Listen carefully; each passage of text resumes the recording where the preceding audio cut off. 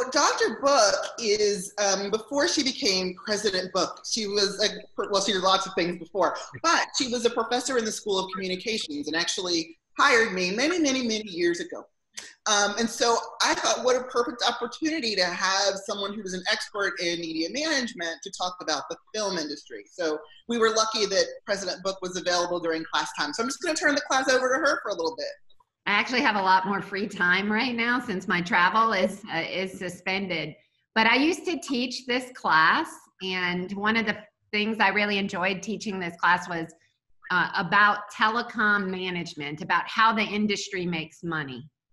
And so today I thought, since you just watched the movie Tootsie, that I would talk a little bit about the way in which Columbia, which is the distributor of that film, the way that companies like Columbia make money, and introduce the concepts that I think were previously in one of your assigned readings about vertical integration and horizontal integration.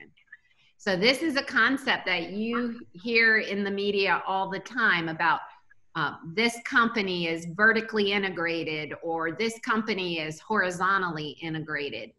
So I thought I would explain it really briefly, and then I'm just going to ask you a couple of questions based on your own media usage about your experience with horizontally and vertically integrated companies. So the concept is on, if you think about an XY axis, okay, a horizontal line. Horizontally integrated companies, media companies, what they do is they buy different types of distribution systems. So for example, let's use one that we all know, NBC, the network, NBC. It's a great example of horizontal integration, because do you know who the parent company, who owns NBC? Does anybody know? If you go downtown New York, you see it. Is it Comcast? That's right. So Comcast, great answer, Noah. Comcast owns NBC. All right. So how many of you have Comcast as your cable provider? Just raise your hand. Okay. So Comcast is America's largest cable television provider. That means they actually own the cable that comes into your house, all right? So they own that cable, and then they also own NBC Net Television Network, so another distribution system, cable, and then broadcast television, NBC. What else? Does anybody know what else they own? NBC is also part of a family of something else. So the other thing you see that Peacock often on, besides now Comcast and NBC, is Universal Pictures. So they own the film distribution, Universal Pictures. Does anybody have any, so Comcast, this parent company, owns a television network, they own a film distributor. Any other things that you know Comcast owns? You'd be surprised. Do they own ABC? No. What company owns ABC? It's another good example of horizontal integration. Disney. Disney. What else does Disney own besides ABC? ESPN. ESPN. They own theme parks, right? So thinking about horizontal is different buckets of types of products, horizontal integration. So those are two really good examples. Comcast also owns, for example, a wrestling network. I mean, so it's really fascinating what the companies invest in. Comcast has, as the cable provider, owns about 12% of the individual networks on their system. That is a different type of integration. That is actually called, instead of horizontal integration, vertical. And vertical integration is when you own the delivery system as well as the content. All right. So think about this. Comcast, on its cable television service, distributes NBC, right? So that's an example of that. They are horizontally integrated and vertically integrated. So if a company, so if you think about Tootsie, it was distributed by Columbia Pictures back in 1982. The director of that film was, y'all just watched it, who directed that film?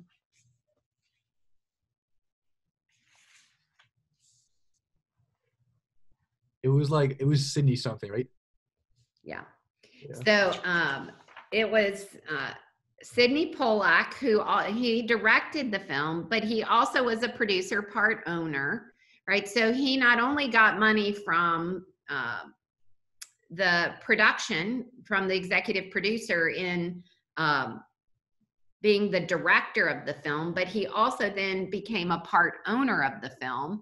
And so as Columbia distributed the film for them, he also made additional dollars for that. So it used to be that the distributors had all the power. If you would produce a film and you had to rely on distributors to pick it up and distribute it for you. And so this power differential between the creative people who create programming and the people who actually distribute it has always been a point of friction historically in the media. So just think about newspapers, right? Not everybody can have a story in a newspaper. You actually have to be selected by the editors to have your opinion. That would be the only way, your public opinion, put into a newspaper. So distributors have historically had all the power. And Comcast is considerably powerful in that as your cable television provider, most communities in America don't have choice there. Usually there's only one cable television provider that comes to the home. And so Comcast, if you think about Charter, many of you may have Spectrum cable. If you think about Dish and DirecTV, these distributors have had a lot of power historically and command a lot of wealth. And their decision on what to carry and what not to carry make or break a film or a TV show or a cable television network. So that is the vertical integration and horizontal integration. And companies today, why do you think a company would want to vertically integrate? Why would you do that? It can drive down like the prices that certain networks have to pay for the content. Absolutely. So it controls the cost, right? It controls profitability. Have you ever gotten frustrated that one company controls a lot? Yeah, okay. So I will say, who answered that why? Who was that, Naeemah? It was me, Ben. Ben. Ben, that was a good answer because normally, and this is something true in the media, whenever you ask why a company is doing something, it is always about the money. You just have to figure out how they're making it. You may have to backtrack, but the answer is always why to that why question is to make money. And sometimes it takes a while to figure out exactly how they're making the money. But the answer is always that it's profitable. So I just asked, have you ever felt like some entity, some company owns too much of what you're dealing with, right? Like too many services, or you turn around and now they control this too. What companies right now in the United States are heavily vertically and horizontally integrated? Amazon. Yes. I also say Disney is probably another one. Yes, right. They own those characters and probably Apple. Apple, yes, right? So Apple Plus, another example of why does a company do that? Why do they become vertically and horizontally? To make money. So the danger can happen is when companies become too vertically and horizontally integrated, that Americans typically do not like it. So what company has recently faced a lot of criticism about their power and not making the American people aware of the usage of that? China. Facebook. Yes, Facebook. Who said, was that Charles? That was Peter. Peter, Facebook. Yeah. All right. So that image of Mark Zuckerberg in front of Congress testifying is an image that really is the culmination of the American people, saying, hey, maybe this company has too much power. And I predict that you left off one company in your series about who might be collecting a lot of that power. You said Amazon, Apple, Facebook. Who else has a lot of power? Disney. Disney. That was a good one too, but there's still the biggest one you're missing. Google. That's it. So Google. I would say actually Amazon and Google are probably a race neck and neck, but they are referred to as the masters of vertical and horizontal integration. And if you think about revenue, the only way they can increase their revenue is to become more horizontally and vertically integrated. So it was no accident that Google decided to buy YouTube several years ago, because they wanted that data. Google's a data company. They sell, that's primarily the business they're in, or metrics, right? And so that's their link. But an example, just as a closing thought, is when I say America doesn't like it, what ends up happening is they bring forward legislation to force companies to break up. AT&T went through this in the 80s. AT&T controlled, you literally could not own a telephone. You leased it from the phone company. So I have memories of going down to the telephone store with my mom to get a telephone to rent, right? So it used to be everybody did that. And the only long distance company was AT&T. And so there was a huge Supreme Court case and an antitrust case that broke up AT&T. And then we had our regional Bell companies from that. So Southern Bell.